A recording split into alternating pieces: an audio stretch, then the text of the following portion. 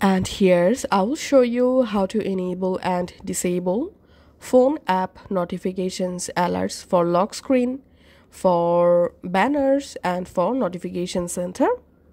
Go to your iPhone settings app, and in here go down a little bit, tap on notifications.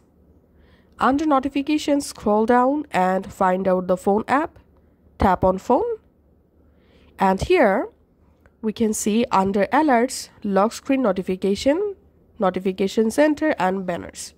Now to enable lock screen notification and notification center and banners for phone app, just check these three options, and now on you will get all notifications from the phone app in your lock screen, in notification center, and banners.